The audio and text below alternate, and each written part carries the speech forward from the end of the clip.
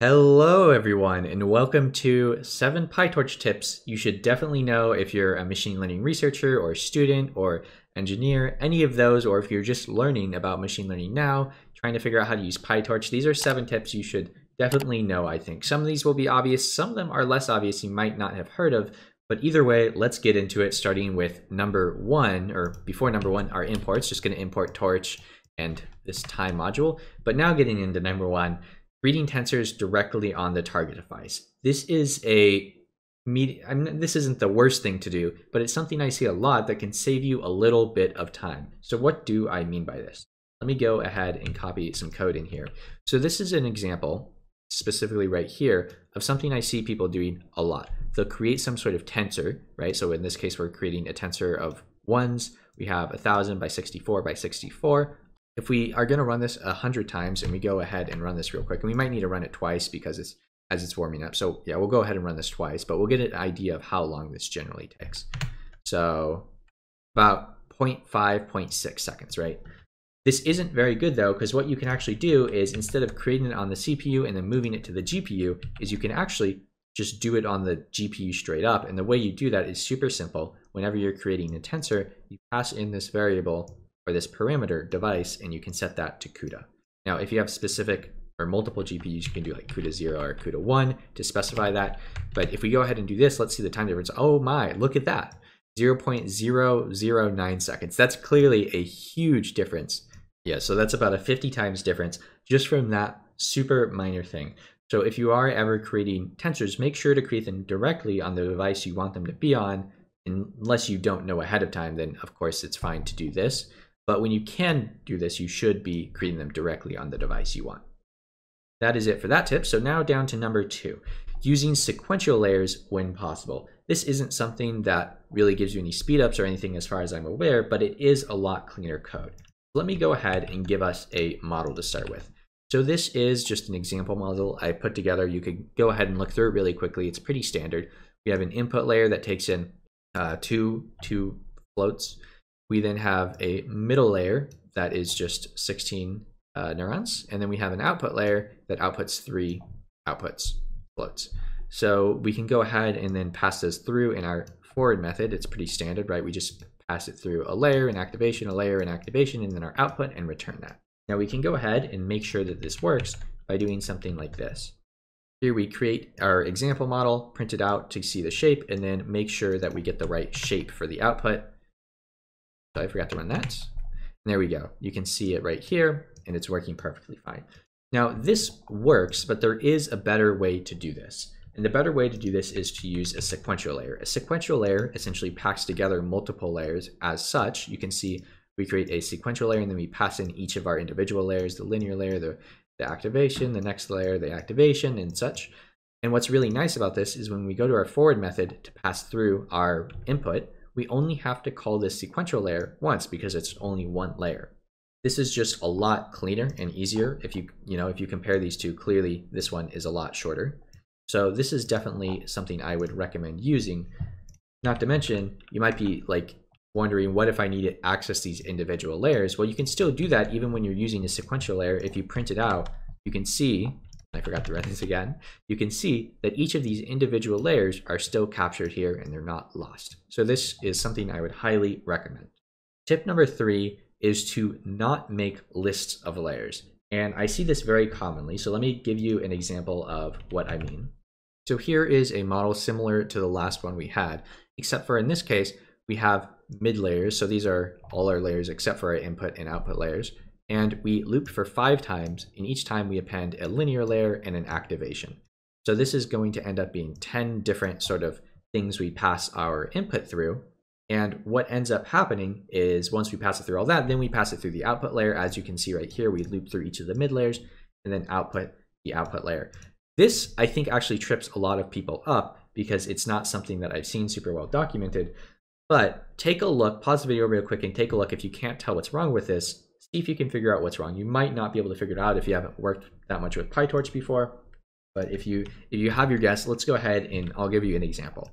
If we actually try to run this like normal, what you'll see, so we're creating a model, right? Creating a model and then running through some random input. We get an output. So this works perfectly fine. So what's the issue here? And the issue is what happens when we try to move these over to the GPU. So if we create our input on CUDA, right? So on the GPU, and then we move our model over to the GPU, and then we try to pass this through, what happens?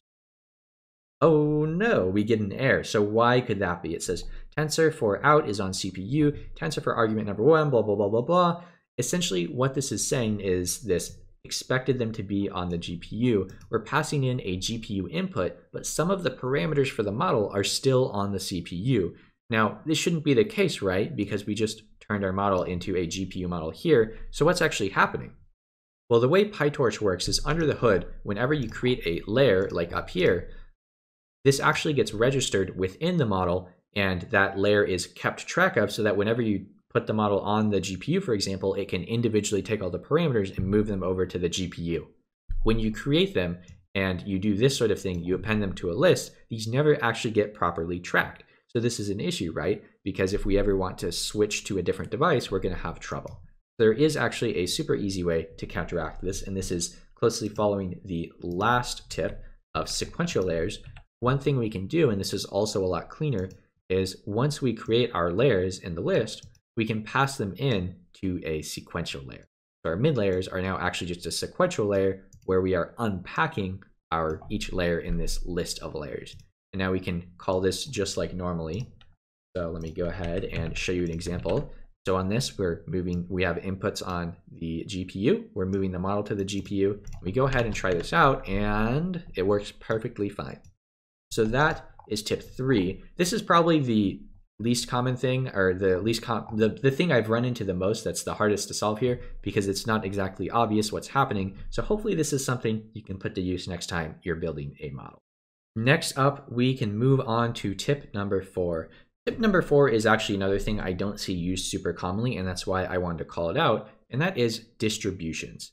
PyTorch is great for all this model building, having all these different layers defined that you can use, having pre-processing. One thing I don't see people using very often, though, are distributions, which are super, common in machine learning, which is why I'm a little surprised that I don't see these more often. So let's go ahead and do some setup. We're just creating this example model. This was the first model we put together, getting a random input, and then getting some output. And the output is just, a random sort of tensor right here.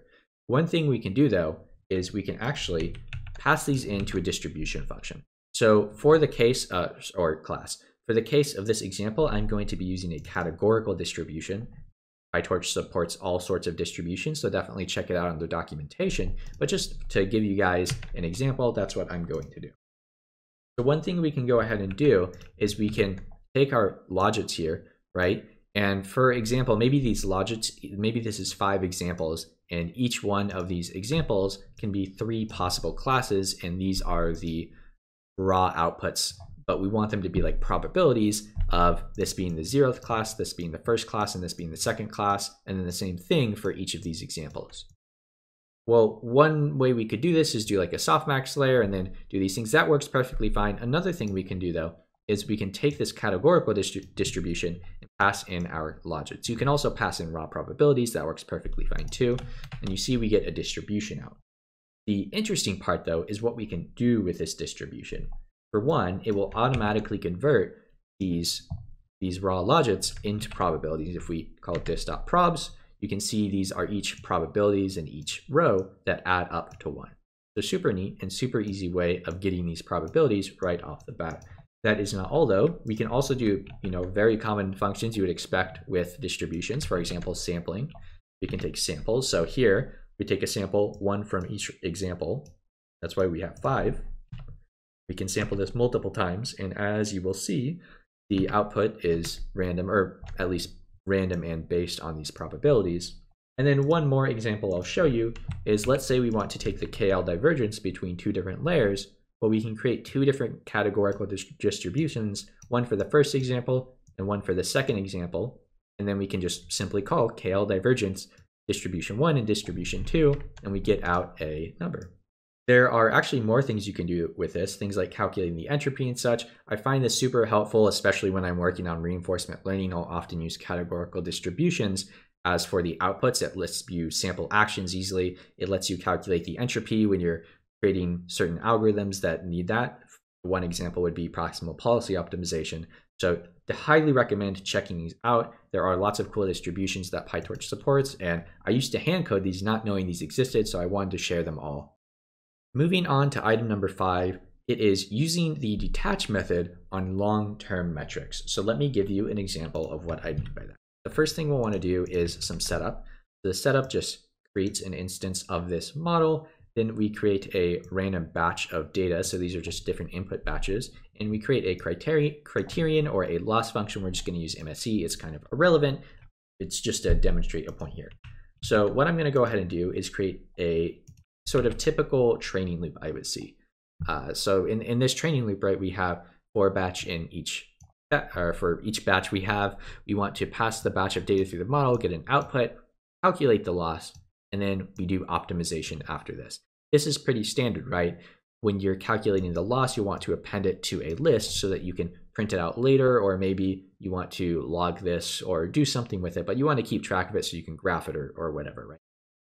This works, right? So if we go ahead and run this, or I keep forgetting to run the earlier one, but if we go ahead and run this now, we print out the losses and we can see that we do get, losses, we get numbers here.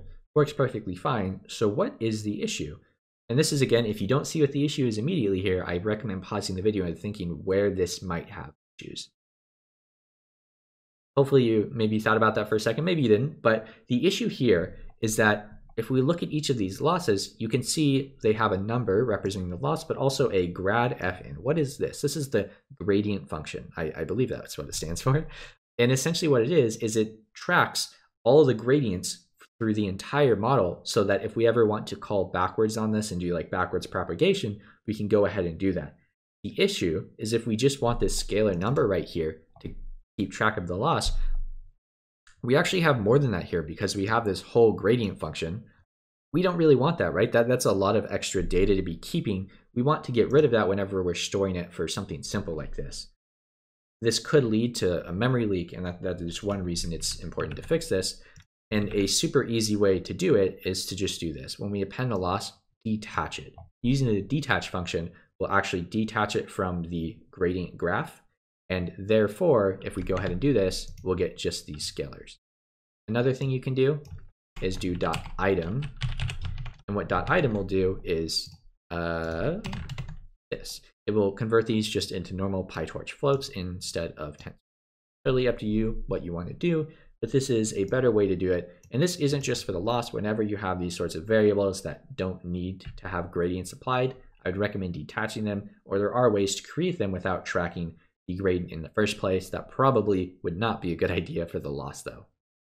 Next to item number 6. This is something that I also don't see super commonly, and it has to do with cleaning up models from the GPU. Very commonly, I will be working on some sort of project with a huge model, especially like these huge language models nowadays like GP2 or computer vision models especially are very big because, big images. And I've always had a hard time cleaning it up from the GPU. Theoretically, what you should be able to do is this right here. So let's see, we create an example model and then we delete the model, right?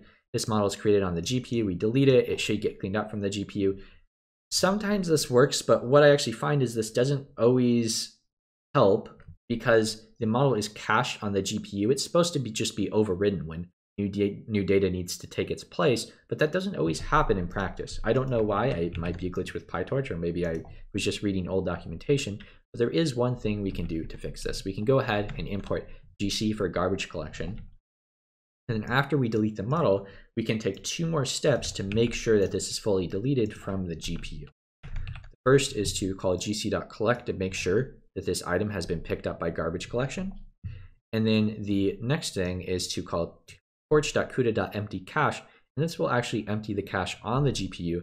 So if the model is still on the GPU but doesn't have any references or it's been garbage collected, well, this should get rid of it fully so that next time maybe we are using a Jupyter notebook and we keep recreating this model, it will help us not run out of memory on our GPU instead of having to like restart the whole runtime and do all this, really annoying stuff. We can just run this one cell and then get back to it.